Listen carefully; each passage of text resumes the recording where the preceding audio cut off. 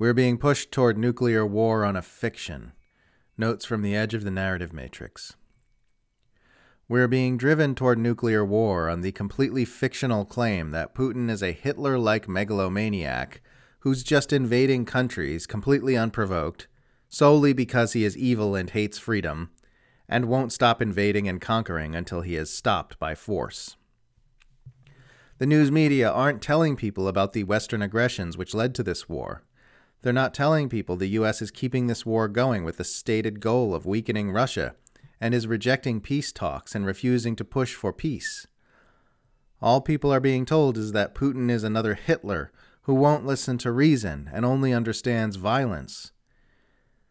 The world's two nuclear superpowers are being pushed closer and closer to direct military confrontation based on a complete fiction which omits mountains of facts.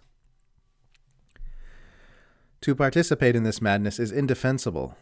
It is indefensibly immoral to foist a fictional version of events upon a trusting populace in order to manufacture consent for more and more aggressive acts of brinkmanship with a nuclear superpower. These people are depraved. No, you don't understand. If we weren't being told constantly by the media that this proxy war needs our full support and censoring the voices who dispute this and using giant troll armies to swarm and silence anyone who questioned this, we might fall victim to propaganda. You're not anti-war, you're just anti-American wars, said the person who is loudly cheerleading America's proxy war in Ukraine. Warmongers don't like being called warmongers when they support a U.S. proxy war that was deliberately provoked by the U.S. and is being sustained by the funding and facilitation of the U.S., with the explicit goal of weakening a longtime geopolitical rival of the U.S. They get very upset when you point out the fact that they are doing that, and when people's opposition to their warmongering is described as anti-war. They very much prefer to pretend that this time the U.S. is on the good and righteous side of a war, because in that imaginary world they're the cool anti-fascists, standing up to an evil tyrant, and those who oppose their warmongering are the real warmongers. This time the U.S. is on the good side of a war. Also, goo goo gaga, I am a little baby with a little baby brain. Come on. The closer we get to nuclear war, the less patience I have for sectarian spats between people who are supposed to be opposing war and militarism. Grow the fuck up and get over yourselves. This is more important than you and your ego. Don't let anyone tell you your criticisms of U.S. warmongering make no difference. If they didn't, the empire wouldn't work so hard to dissuade you from making them. They work so hard to manufacture public consent for their agendas because they absolutely require that consent. An entire globe-spanning empire rests on our closed eyelids. Depends on keeping us in a propaganda-induced coma. Circulating ideas and information which discredit and dispute that propaganda poses a direct threat to that empire. That's what all the censorship of dissent is about.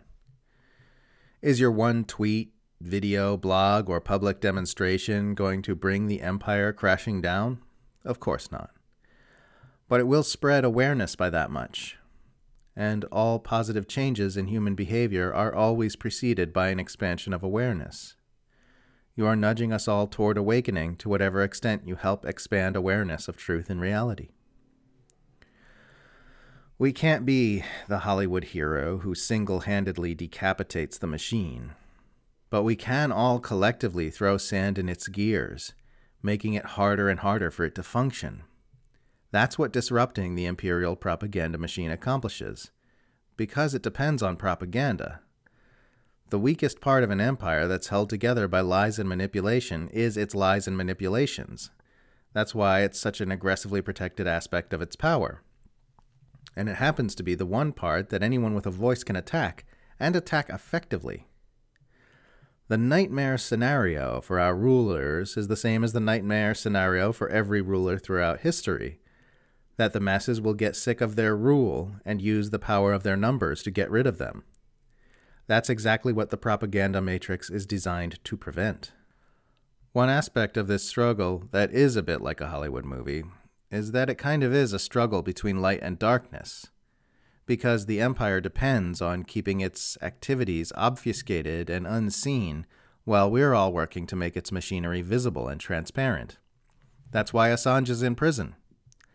It's also why internet censorship keeps ramping up, why propaganda is getting more and more blatant, and why online discussion is swarmed by AstroTurf trolling ops. Those in power are working against the people to keep things dark and unseen.